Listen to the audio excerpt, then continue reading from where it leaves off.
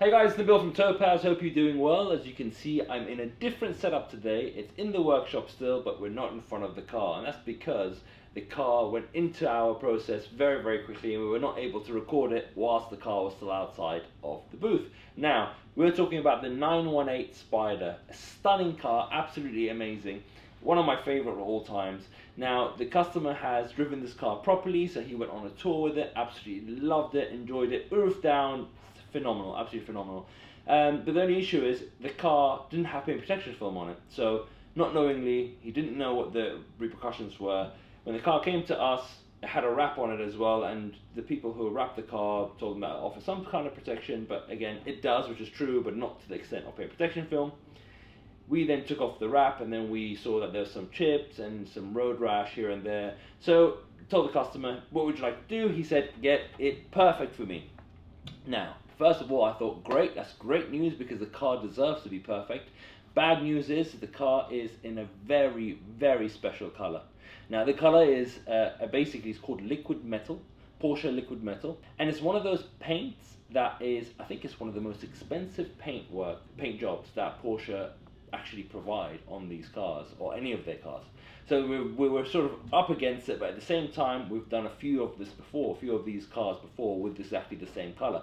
So we took on the challenge, and we're about to show you the process. So the next clip you're going to see now is of the car disassembled. It looks fantastic disassembled, very, very, very mean, but obviously we have to be able to do that, to be able to remove the panels, to make sure they're done to factory standard. Now, we've had some of our Porsche technicians, gold rated Porsche technicians, come in and disassemble the car to make sure it's done absolutely perfectly and with accordance to what the guidelines are set by the manufacturer. And honestly, it looks fantastic. So have a look at this. You're going to enjoy the video. Make sure your eyes are peeled all the way through to the end. I'll catch up with you afterwards.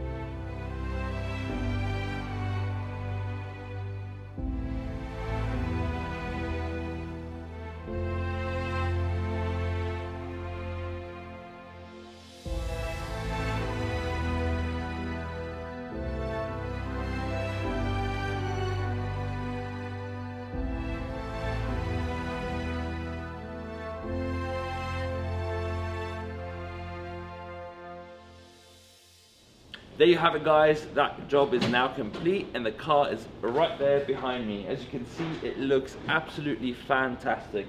So just to recap what we did with the car obviously came in with the wrap. We took that off. We looked underneath, made sure that if there's any chips, because obviously a wrap is thinner than paint protection film, so some chips occurred whilst the customer's been driving the car.